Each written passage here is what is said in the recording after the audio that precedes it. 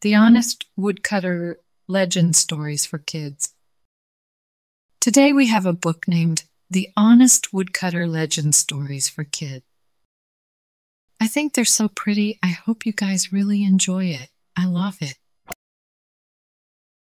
Please give this video a like if you enjoy it, and don't forget to subscribe for more stories. Thank you, reading.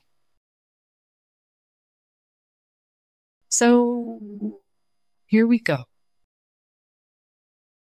In a time long ago, there lived a woodcutter who worked diligently in the forest every day to provide for his family. One day, while he was cutting wood beside a deep, clear lake, his only axe slipped from his hands and fell into the water with a splash. Distraught, the woodcutter sat down at the water's edge, worrying about how he would support his family without his tool. As he sat there, a magical being appeared from the lake. It was the water nymph, guardian of the lake. "Why do you weep, kind woodcutter?" asked the nymph. "I have lost my axe in your lake, and it was the only means I had to support my family," replied the woodcutter, his voice filled with sadness. The nymph dove into the lake and emerged holding a golden axe. "Is this your axe?" she asked. The woodcutter shook his head. "No, that is not my axe. Mine was a simple axe with a wooden handle."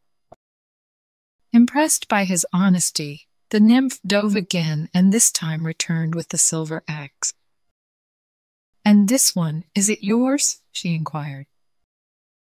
Again, the woodcutter replied honestly, "No, that is not mine either.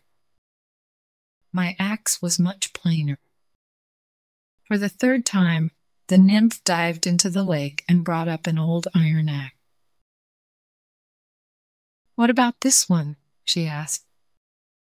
With a smile of relief, the woodcutter exclaimed, "Yes, that is my axe. Thank you." The water nymph was so moved by the woodcutter's honesty that she rewarded him with not only his own axe, but also the golden and silver axes. "Your honesty deserves to be rewarded," she said.